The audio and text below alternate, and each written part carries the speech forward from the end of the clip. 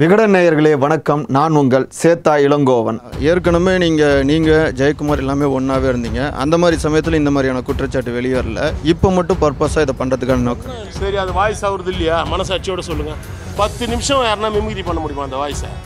அந்த பெண்ணும் அந்த குழந்தையும் இவருக்கு பிறந்ததான்னு எப்படி ப்ரூவ் பண்ணணும்? நான் அப்போ அரசியல் நோக்கத்தோடு எதுவுமே பண்ணல. மாஃபியா கும்பல் இல்லை, அது மாமியார் கும்பல்.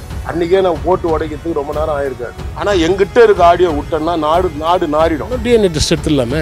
அந்த குழந்தையோ பொண்ணுக்கோ உயிருக்கு ஆபத்து தான் நாங்கள்லாம் பார்த்துட்டு ரொம்ப இருக்கோம்.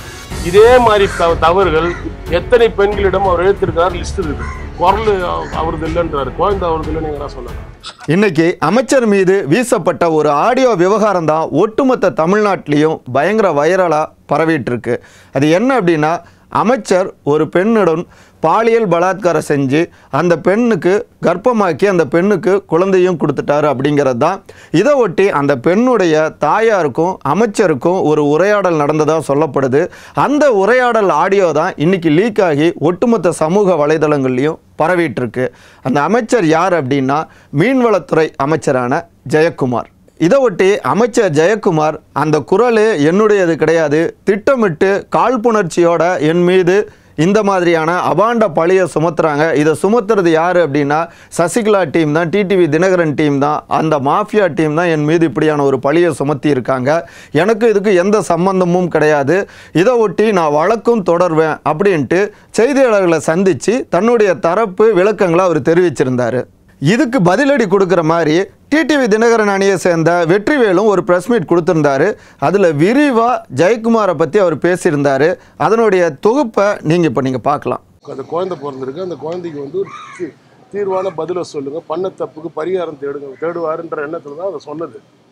அதை விட்டுட்டு இவர் வேறு மாதிரிலாம் மைக் டேசன் கடைசி காலத்தில் கூட ஒரு பொன் விஷயத்தில் தான் அழிஞ்சு போனார். நீ மந்திரியாக இருக்கும்போது ஒரு எந்த காவல்துறை மேலே நடவடிக்கை எடுக்கும்? எந்த ஒரு சாதாரண ஏழை வீட்டு பெண் வந்து இது தைரியமாக கம்ப்ளைண்ட் கொடுப்பாங்க? அந்த குழந்தைக்கும் அந்த பெண் உயிருக்கு ஆபத்து இருக்குமா இல்லையா? முதலமைச்சரை கேட்டுக்கொள்கிறேன், தயவுசெய்து ஜெயக்குமாரை ட்ராப் பண்ணுங்க. அவர் பண்ண தப்பு 1-2 இல்லை, அவர் habitual offender in this case. எங்கள் வடசென்னையே சொல்லும். இந்த தகவல் நான் வடசென்னையில் இருக்கிறதாலே என்கிட்ட வந்தது. இந்த தகவல் வந்தது உண்மையாக என்கிட்ட ஆடியோ வீடியோ இருந்ததுன்னா நான் தைரியமாக உங்ககிட்ட சொல்லக்கூடியவன். அதெல்லாம் இவங்களை பார்த்து பயப்படலாம் ஆள் கிடையாது. என்கிட்ட தகவல் வந்ததுக்கப்புறம் உண்மைத்தன்மையாக கண்டுபிடிச்சா அது நான் இந்த ஆடியோவில் வந்தது அனைத்தும் உண்மை. கண்டுபிடிச்சதுக்கப்புறம் எங்கிட்ட அந்த ஆடியோ இருக்குது, நான் கூட போகிறேன்னு சொல்ல. ஆனால் எங்கிட்ட இருக்க ஆடியோ விட்டேன்னா நாடு நாரிடும். இன்னும் வந்து குடும்பத்தோடு இவங்க தூக்கு போட்டு சூழ்நிலை வரும். உண்மையை தான் நாங்கள் சொல்கிறோம். கொஞ்சம் லேட்டாகும் உண்மை வெளியே தெரியறதுக்கு, ஆனால் கண்டிப்பாக தெரியும். மனைவியத்துக்கோ குழந்தைக்கு அப்பனாரு சொத்துல பங்கு கொடுத்தான்னு என் கோரிக்கை.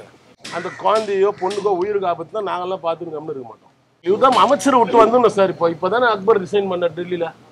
நீ ரிசைன் பண்ணிவிட்டு நீ குற்றமற்றவன் ப்ரூவ் பண்ணு. அல்லாட்டியும் பிளட் சாம்பிள் கொடுங்க, ஷபீரே போய் வாங்கி வந்துடுங்க. நான் அந்த குழந்தை பிளட் சாம்பிள் எடுத்து டிஎன்ஏ டெஸ்ட் எடுத்துருவோம். ப்ரெஸ் முன்னிலே பண்ணிடலாம் அதை நம்ம செலவில். அவர் எவ்வளோ பேரை பண்ணான்னு லிஸ்ட் இருக்குது என்கிட்ட. இதே மாதிரி தவறுகள் எத்தனை பெண்களிடம் அவர் எழுத்திருக்கிறார் லிஸ்ட் இருக்குது. எத்தனை பேர் ஸ்லம் போர்டு வீடு போட்டு கொடுத்துறாரு எனக்கு தெரியும். I don't tell allegation without evidence. எல்லாரும் அம்மா உடம்பு சரியில்லைன்னு உட்காந்துருக்கும் போது அரவங்குறிச்சிக்கிட்டு போய் திண்டுக்கல்லில் போய் கிராண்ட் விவேரான்ற ஒரு ஹோட்டலில் 219 நம்பர் ரூமு போட்டிருக்காரு சார். அவரு குரல் அவரது இல்லைன்றாரு, குழந்தை அவரது இல்லைன்னு எங்கன்னா சொன்னாரா? நீங்க இனிமேல் பெண் நிருபர்கள் தொகுதியில் இருக்க பெண்கள் ஜாகிரதையா இருக்குன்னு சொல்ல வரேன். அவ்வளவுதான். இன்னும் முதலமைச்சர் இதுல இந்த பயிலிருந்து தப்பிச்சுக்கிறது நல்லது. அவருக்கு வந்து திருப்பி ஒரு எச்சரிக்கை, இந்த மாதிரி விவகாரத்துல இருந்து தயவு செய்து தப்பிச்சிங்க. அதுக்கப்புறம் பெரிய விளைவு வரும்போது தலையை சொரியாதீங்க. இந்த பெண்ணுடைய தாயார் ஊரில் இல்லை, வெளியூர் போயிருக்காங்க 5 நாள் ஆகிட்டு. இந்த பெண்ணை நீ வா, நான் போலீஸ் அதிகாரி வர சொல்லியிருக்கேன்னு சொல்லியிருக்காரு இவர். அதை நம்பி இந்த அம்மா போயிருக்க. அட்ரஸ் வாங்கின வீட்டு அட்ரஸ் கூட தெரியாது. போனவங்கள ஒரு ஜூஸ், ஒரு வீட்டில் யாருமே இல்லை. He had one juice class from his house. உள்ளேருந்து ஒரு ஜூஸ் கிளாஸ் எடுத்து வந்து அந்த பெண்ணுக்கிட்ட கொடுத்துட்டு she fainted. Like that it started. அதுக்கப்புறம் அவங்க அம்மா வந்து சண்டை போட்டு பெரிய பிரச்சனையானதுக்கப்புறம் பெரிய பிரச்சனை ஆனதுக்கு அப்புறம் என்ன பண்ணிருக்காரு, நான் தாலி கட்டி கல்யாணம் பண்ணிக்கிறேன்னு சத்தியம் பண்ணியிருக்காரு. வெற்றிவேலுடைய பிரஸ் மீட்டில் ஜெயக்குமார் மீது பல்வேறு புகார்களை சொன்னார். அதில் ரொம்ப முக்கியமானது அந்த பெண்ணை கட்டாயப்படுத்தி, அதாவது ரேப் செஞ்சுருக்காரு ஜெயக்குமார் அப்படிங்கிற குற்றச்சாட்டு முக்கியமாக இருந்தது. இதை ஒட்டி தனிப்பட்ட முறையில் நம்ம வெற்றிவேலை சந்தித்து அவர்கிட்ட சில கேள்விகளை முன் வச்சோம். ஏற்கனவே நீங்கள் ஜெயக்குமார் எல்லாமே ஒன்றாவே இருந்தீங்க. அந்த மாதிரி சமயத்தில் இந்த மாதிரியான குற்றச்சாட்டு வெளியேறல. இப்போ மட்டும் பர்பஸாக இதை பண்ணுறதுக்கான நோக்கம் இல்லை. ஒன்றா கட்சியில் இருந்தோம், அவ்வளோதானே. அதுக்கு இவர் பண்ணுற தப்புக்கள்லாம் யார் கூட இருக்க முடியும்?